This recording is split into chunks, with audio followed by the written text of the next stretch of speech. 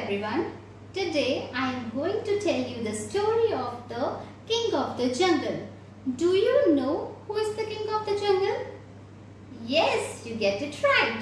Lion, the King of the Jungle.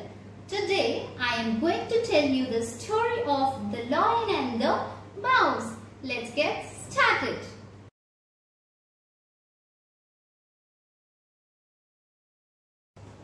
Once upon a time, there lived a lion in the jungle. One day, after having his meal, he was sleeping under a tree.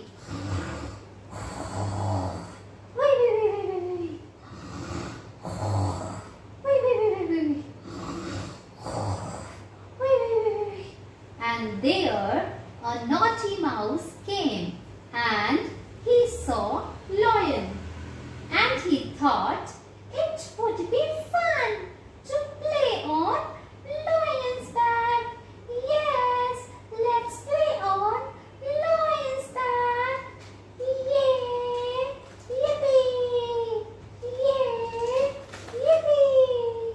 Aha! Yippee! And the lion got up and he shouted angrily, "You tiny mouse, how dare you to disturb me? Now I will kill you and I will eat you." The mouse got scared. He requested, "Oh, please sir, do not eat me, sir. Please sir, I'm so sorry sir. I will not disturb you from now. Please sir, please forgive me this time. Please let me go. And someday maybe I can help you." The lion laughed. "Ha ha ha ha. You tiny mouse, you are too small to help me. Anyways, go away and never come back." And the mouse ran away. After a few days, when the lion was roaming in the jungle, a hunter set a trap for the lion, and the lion got trapped. And he shouted for the help. "Somebody please help me, somebody. Somebody please help me. Please somebody help me." And the little mouse heard the voice of the king and he thought, "It's time to return the favor." And he quickly ran to the lion and said, "Don't worry, I am here to help you.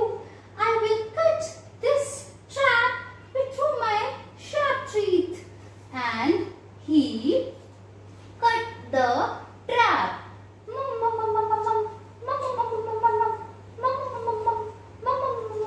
And he set the lion free.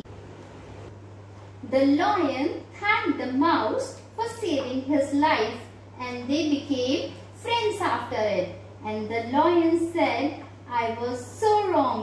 Even little friends can do a great help." Now you tell me, what is the moral of the story? The moral of the story is we should not judge anyone on the basis of their size. Thank you. Bye.